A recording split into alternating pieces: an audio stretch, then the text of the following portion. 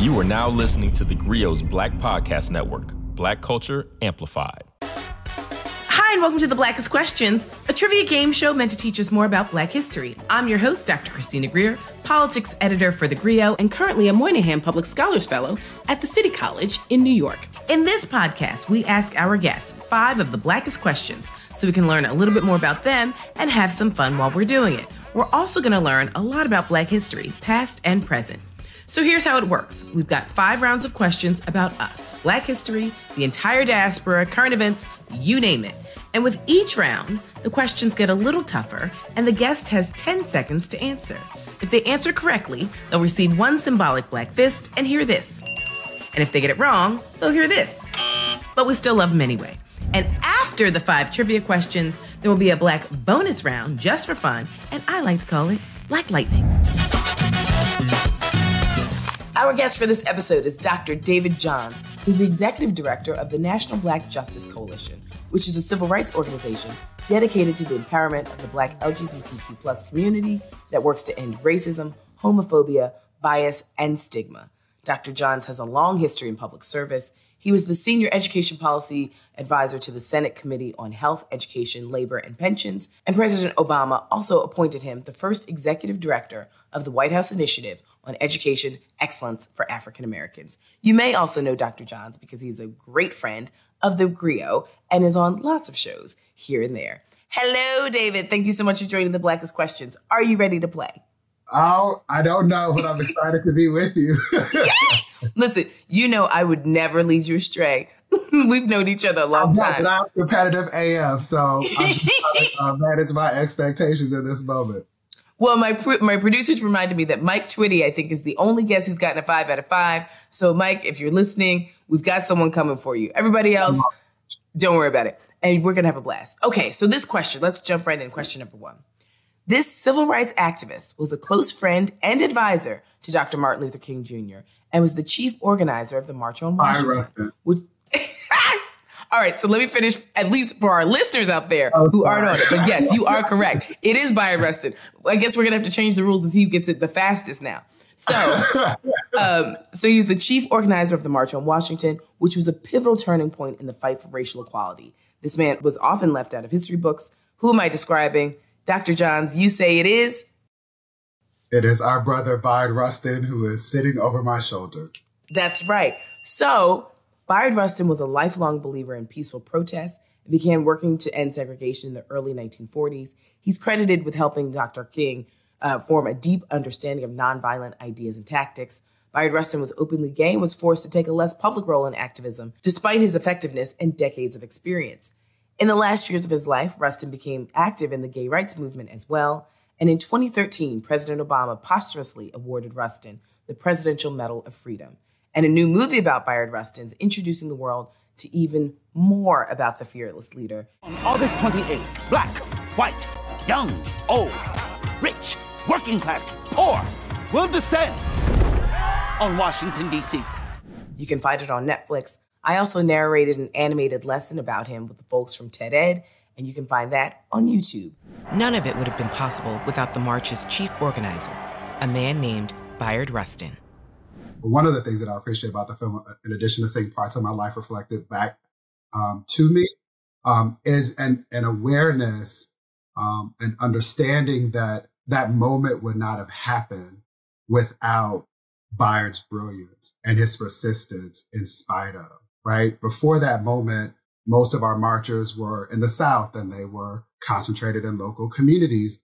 And he had the audacity to say, let's gather in our nation's capital to make demands of our nation's leaders. And in addition to teaching nonviolent pacifist forms of organizing, lessons he learned from around the globe to Dr. King and others, he literally set this stage. There's so many moments that we hearken back to when it's Black History Month, when the McDonald's commercials begin to sing our stories or parts of it that he created. So I'm really, really excited about that. Are there any other gay historical figures you wish got more recognition for their contributions? We know Bayard Rustin is slowly but surely getting his just due. Who else should we be thinking about and advocating for as we learn more about our own Black history? The direct answer to your question is absolutely. NBJC has a resource called Been Here. It's a library that we inherited from a brother named Stephen Maginald, who got tired of hearing that people didn't know about the fact that Black, queer, trans, and gender expansive people have always existed. So he created this encyclopedia, and we inherited it. It's one of the things that I'm most proud of. And included in that are folks like Miss Major, whose book I'm reading now, who is a Black trans leader who was responsible for organizing and providing space for Black gender expansive people who've been incarcerated.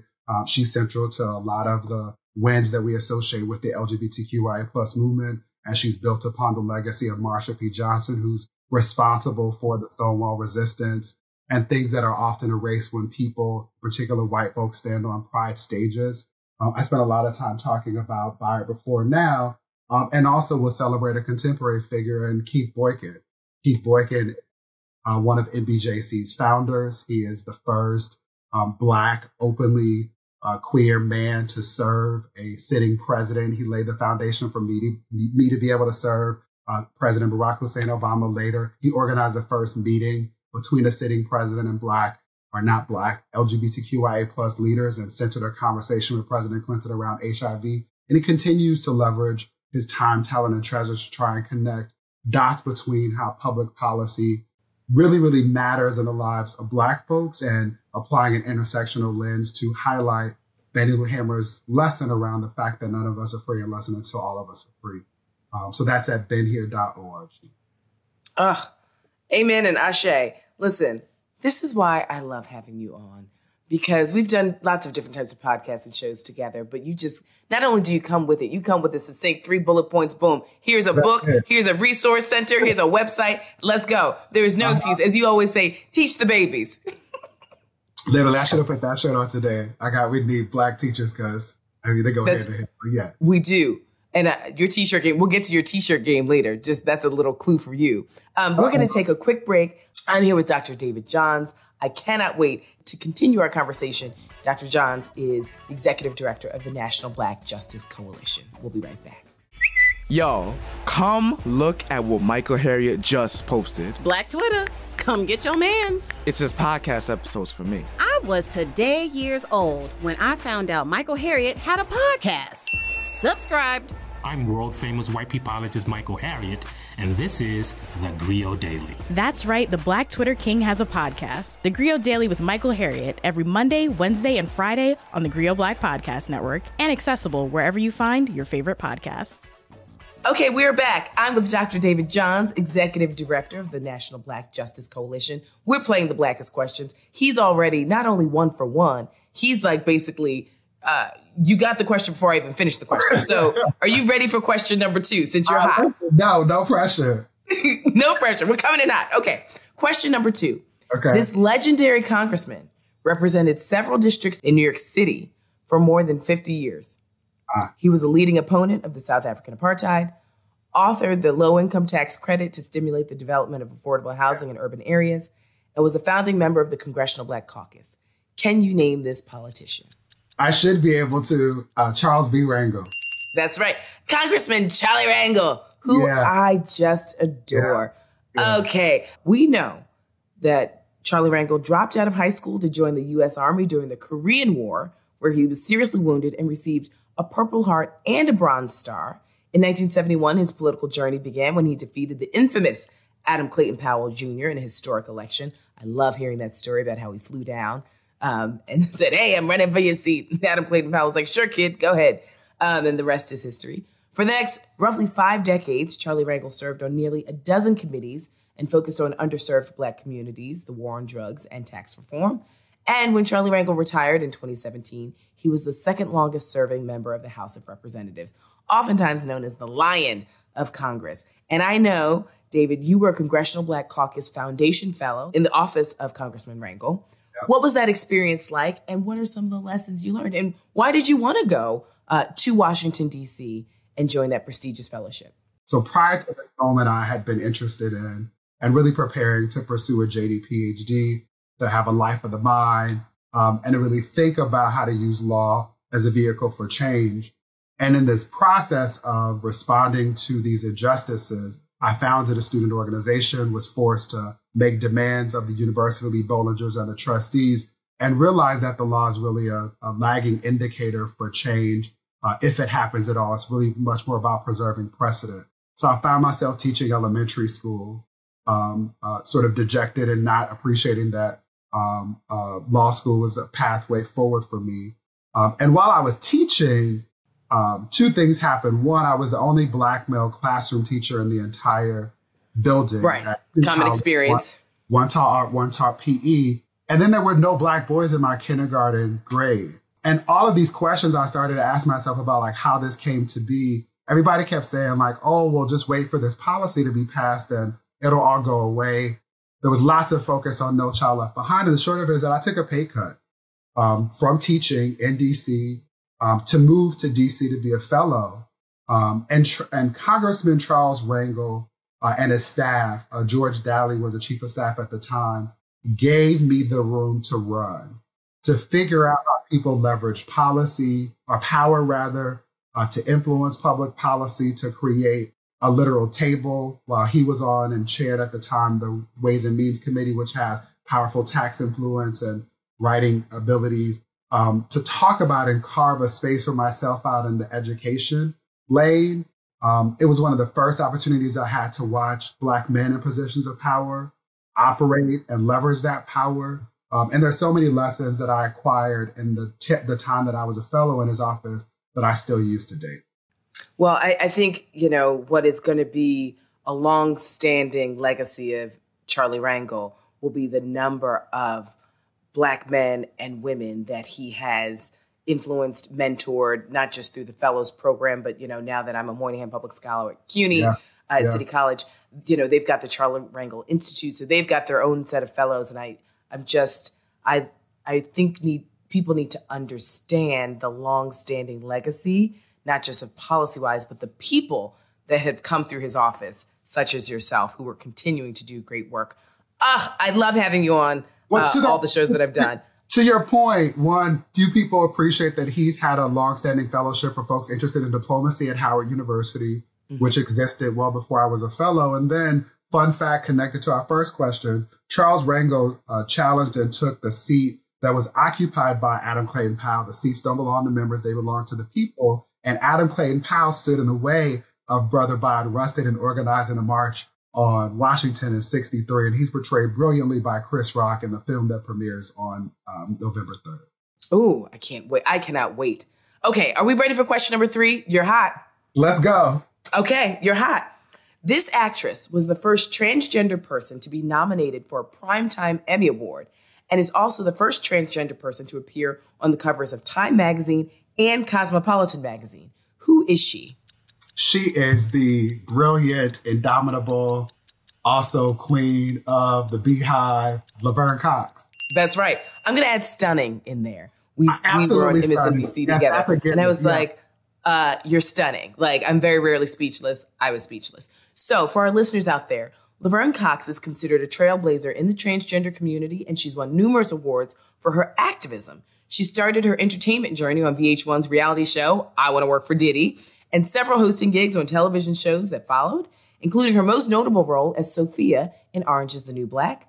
Laverne is also a twin, and her twin brother played her pre-transitioning Sophia on the hit Netflix show. And during the first season of Orange is the New Black, Laverne was still working as a drag queen in New York City. So, David, I know you have written about this. You've come on so many different GRIO shows to educate us and our viewers about the LGBTQ plus community. What do you think needs to change at some of the highest levels, connecting it to some of the work that you did, Washington, D.C., as we see so many people within the LGBTQ plus community still under attack, not just in the recent months, but the recent, over the years. And we're talking about everyone from activists to drag queens. And how do we focus, right, on getting people to understand some of the issues and really work as far as coalition building on some of these issues? This year alone, in 2023, we've seen more anti-LGBTQ legislation than at any point in our history. Nearly 600 bills have been introduced across 42 states in our country. The vast majority of these bills target children who didn't ask to be born, and most of them don't identify with these terms that are political in nature, that a lot of adults who engage in queer romantic relationships don't even identify with, publicly or privately.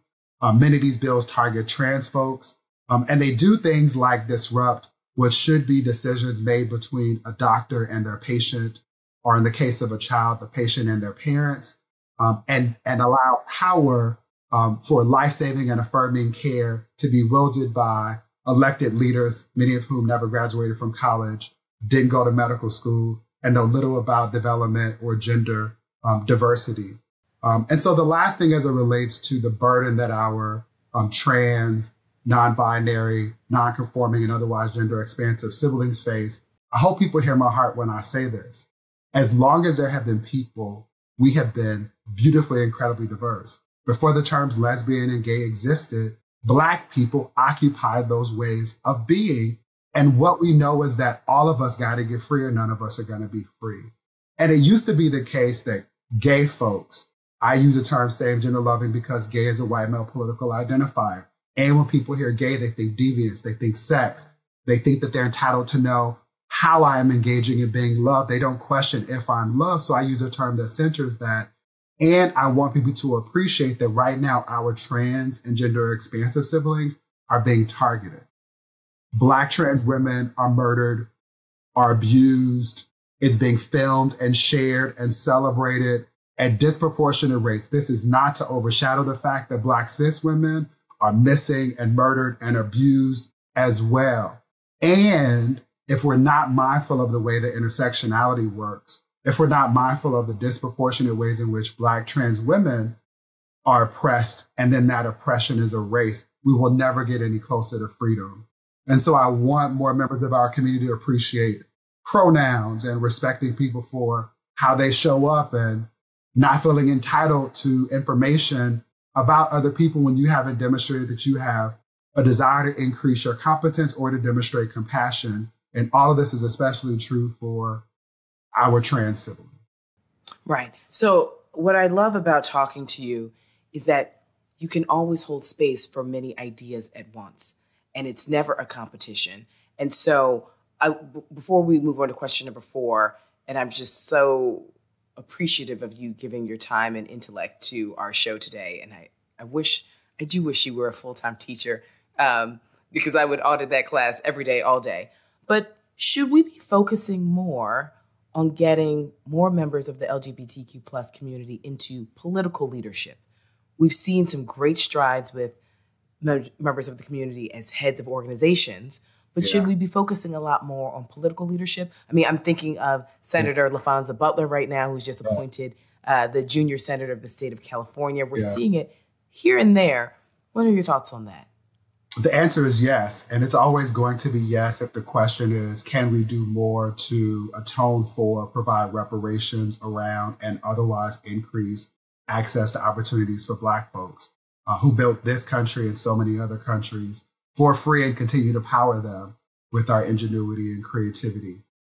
And yes, specifically with regard to Black, queer, trans, and gender expansive elected leaders, what often gets missed in focusing on the political trauma and terrorism is this exchange and a failure to appreciate that in the last legislative cycle, we've also elected the most Black LGBTQIA plus elected leaders than we've ever had in this country. The vast majority of them are operating at the local municipal level. And it's really important for us to continue to find ways to create more space for folks like LaFonza Butler, the first openly queer member of that body. I think it's 242 years of the Senate existing as a chamber. Richie Torres right now is the only openly Black queer member in the House of Representatives. He and Mondaire Jones from New York made history last congressional cycle when they became the first openly Black queer members of Congress. And we need to do more. The footnote here for me is that we also have, I would argue, an opportunity and an obligation to create conditions where people feel more comfortable inviting us in. I keep emphasizing openly because by sheer mathematical limitations, they can't be the first in terms of occupying those ways of experiences. But what we know is that there's still more work to be done so that people feel safe. Making themselves vulnerable to do that kind of work. Are you ready for question number 4? You're 3 for 3. I am. Okay. Question number 4. In the last 10 years, this civil rights attorney has become the face of police brutality and wrongful death cases. And St. Thomas University in Miami has renamed its College of Law after him, making it the first law school in the nation to be named after a practicing Black attorney. Can you name this attorney? It is my brother, the beloved, honorable Benjamin C. Crump, Esquire. That's Benjamin C. Crump, Esquire. So Attorney Crump became widely recognized when he represented the family of Trayvon Martin, an unarmed Black teen who was shot and killed in Florida by a member of the Neighborhood Watch back in 2012. Since then, he's continued to work with the families of victims in high-profile cases, including Breonna Taylor, Michael Brown, Ahmaud Arbery, and George Floyd, to say just a few of their names. Legendary civil rights activist Al Sharpton has called Crump Black America's Attorney General. So, Ben Crump says he fights for the voiceless, which is similar to your mission that you all have at the National Black Justice Coalition.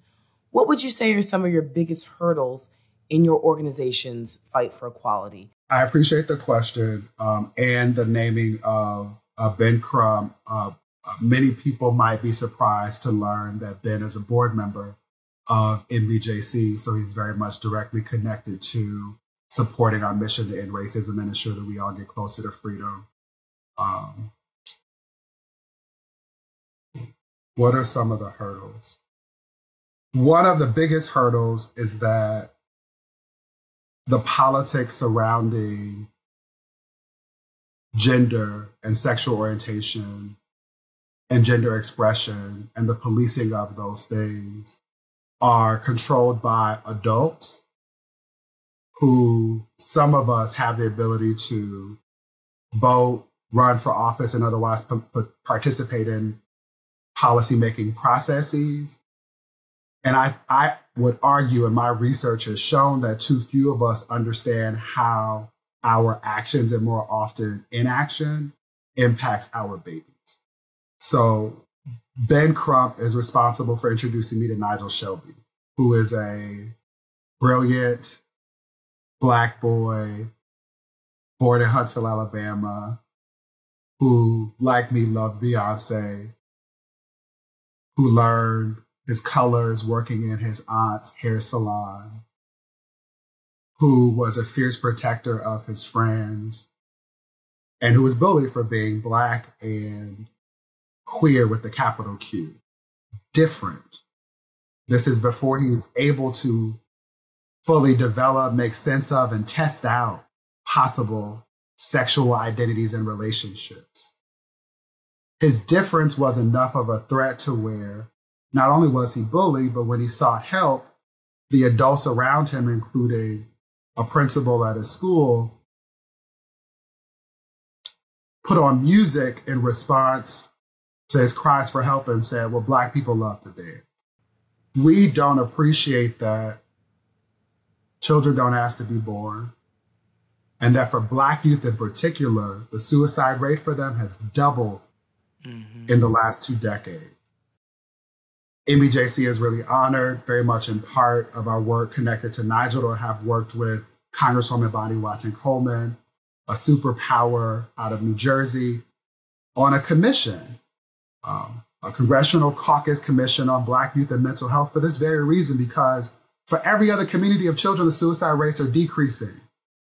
We are figuring out ways to respond to this pernicious and ugly public health crisis for everybody's babies except Black ones.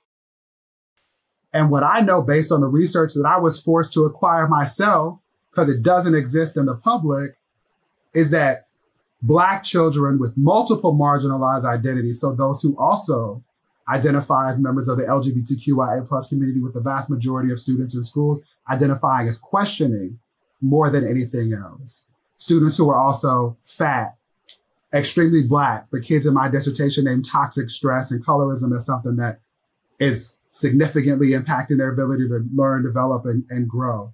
We don't think about how difficult it is for them to simply move through the spaces that they're required to move through. They're required to go to schools by law. Often now with teachers who are protected by states who don't want to even say gay while they're trying to question and make sense of this world that we've invited them into. And most of this data is collected before the novel coronavirus. So we haven't even talked about the implications of the fact that kids had to sit with the reality of the lies that we tell them. If you do good in school, you get to go to high school. You go to high school, you do good, you get prom. You get prom, you then get to graduate, you then get to go off to a four-year university. They now know that that shit is a lie. Right. Well, I know that the babies are much better off because they have voices like yours in the dark. Okay, so before I let you out of here, we got one more question before we get to Black Lightning. You ready for a quick question number 5? I adore you so much and I could listen to you for hours. I know our listeners are on the edges of their seat. Okay, really quickly. Question number 5. This well-known poet and activist is a Columbia University graduate. You know, we're both Columbia University graduates. Who described herself as, quote, Black, lesbian, mother, warrior, and poet. This woman's work is known for its powerful calls for social and racial justice and its raw depiction of the queer experience. Who was this woman? So wait, your first 2 words were poet and activist? Black, lesbian, mother, warrior, poet. But she's a well-known poet and activist and a Columbia University graduate. So the challenge here is that I have like, is this person still living? No. I can't ask a question? No follow-up. You got 4 out of 5 so far. Come on, baby. This is the last one. You know it. You know this one. You know it. I know you know it. Are they also an anthropologist? I'm not saying anything else. My gut is saying that it's Zora Neale Hurston. That's why I'm asking, is she an anthropologist? But you didn't say anthropologist. You said poet, which then has me wondering, like, is it someone else? Time is ticking, Dr. Johns. Give me a name. Zora Neale Hurston. No, it's Audre Lorde. Audre Lorde? Yes. That was the third one. I was gonna say we were gonna give you a question on Zora Neale Hurston, but we had used one previously at another show. So it would have been Audre Lorde. Yep, that's the third one. Audre Lorde was an educator and a poet whose work is used to teach the influence of Black arts. She traveled the world performing spoken word about feminism, gay liberation, and systemic racism. In the late 80s, she lived in Berlin, Germany, for several years and helped spearhead the Afro-German movement, which empowered Black women in the country to create a community outside the negative stereotypes of Black Germans. Lorde died of breast cancer in 1992, but she left behind an impressive legacy, which includes a community health center in New York City, a gay rights activism nonprofit called the Audre Lorde Project, and she's part of the National LGBTQ Wall of Honor within the Stonewall National Monument, which is the nation's first national monument dedicated to LGBTQ plus rights. So, I know you know Audre Lorde dedicated her life to fighting for equality, not only for women, not only for Black women, but for all of those people who just wanted to be free and express their love however they chose. For folks who are like, what can I do? I'm not a policy wonk. I'm not an educator. I would offer 3 things. One is we should appreciate and respect people's pronouns. Too often I've seen people respect people's pronouns when it benefits them. And then when somebody doesn't do what they want them to do, they dead name them or they use a name that they know inflicts some form of violence. We got to be better. And Black people know how to respect somebody who's a doctor, who's a brother, a sister, a deacon. And so I know that we can do it. I will us to do it more for the most marginalized amongst us. Second is we can all hold more space for and be better about supporting the development of young people. We often rush to project adult anxieties onto children who are dealing with different shit. And often kids are dealing with stuff sometimes on the way to and from school that would break the average adult. So dealing with our own stuff, again, by having a good therapist and providing conditions that support them and doing the tough work of figuring all of this out in this moment is a second thing that I would argue that all of us can do. And then the third thing is that we should read more and appreciate that so much of what I'm saying is not new. Sambufu Some wrote A Spirit of Intimacy, in chapter 13 of that book says, in my village in West Africa, the words lesbian and gay didn't exist, but the word gatekeeper did.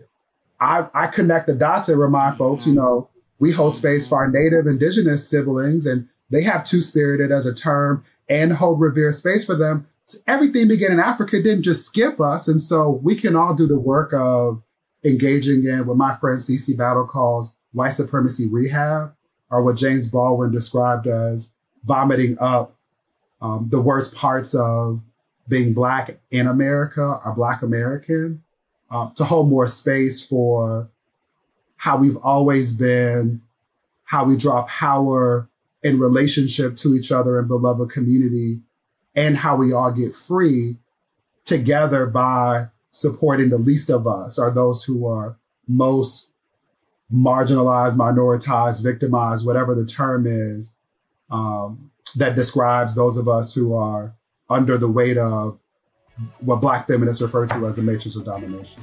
We'll be right back. You're listening to The Blackest Questions. We started this podcast to talk about not just what Black writers write about, but how. Well, personally, it's on my bucket list to have one of my books banned. I know that's probably bad, but I think... Ooh, spicy. They were yelling N-word, go home. And I was looking around for the N-word because I knew it couldn't be me because I was a queen. But I'm telling people to quit this mentality of identifying ourselves by our work, to start to live our lives, and to redefine the whole concept of how we work and where we work and why we work in the first place.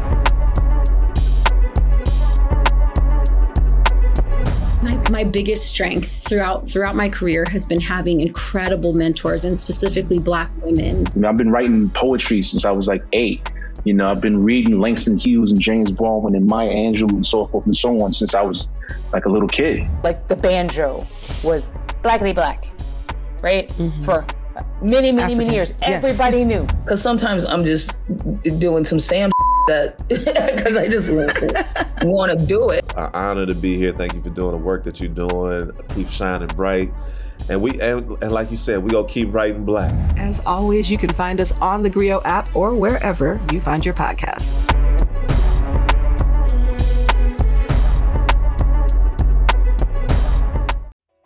Okay, we're back. I'm with Dr. David Johns, the National Black Justice Coalition. I can't thank you enough for joining us and gracing us with your brilliance. Are you ready for Black Lightning? I am ready, I think. Okay. And do not beat yourself up over that last question. You did an amazing job. Yeah, I know you are. I'm going to have to text you later on tonight like, hey, baby boo, listen, I didn't mean to ruin your day. Like, I should have just connected the dots and said Audre Lorde. But you know what? There's someone who's listening to the podcast. That everybody should go watch. That's why it's on the top of my mind. And someone's listening to this podcast who has never heard of Zora Neale Hurston or Audre Lorde. So you better simplify it for me, friend. Go ahead. You're introducing folks. Okay, now those of us who love Black Lightning, there are no right answers. These are just how you feel, Dr. David Johns. Are you ready? Okay. And this is flash. Just first thing that comes to your head. You ready? I'm ready. Somebody's music catalog has to go. Is it Diana Ross, Whitney Houston, or Mariah Carey? Oh, you trying to get me caught. I didn't say these questions were easy. What'd you say? Diana Ross. Tracy Ellis Ross, I love you. Oh, I didn't know that was going to be the answer. Okay. If you were stranded on an island, who would you want to be stuck with? My partner, Andre. Uh-huh. Okay. Hey, Andre. What's your favorite time of day? When the world is quiet, between the hours of like 1 a.m. and like 4 a.m. Mm-hmm. Look, it feels so special then. Like it's just me and the universe together. Am I writing? Okay. You're about to give a keynote. What music are you playing to get you hyped? It depends on who the audience is. Okay. My go-to when I worked in the White House was often Donny Hathaway's Young, Gifted, and Black, because most people didn't know. But if I'm on my bag right now, it's going to be Victoria Monet or My Mama. Yes. Okay. I often use the term Mount Rushmore, right? I have my Mount Rushmore of rappers. I have my Mount Rushmore of, favorite artists, whatever it may be.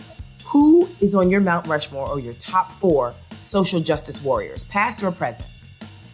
Top 4 social justice warriors, Bayard Rustin,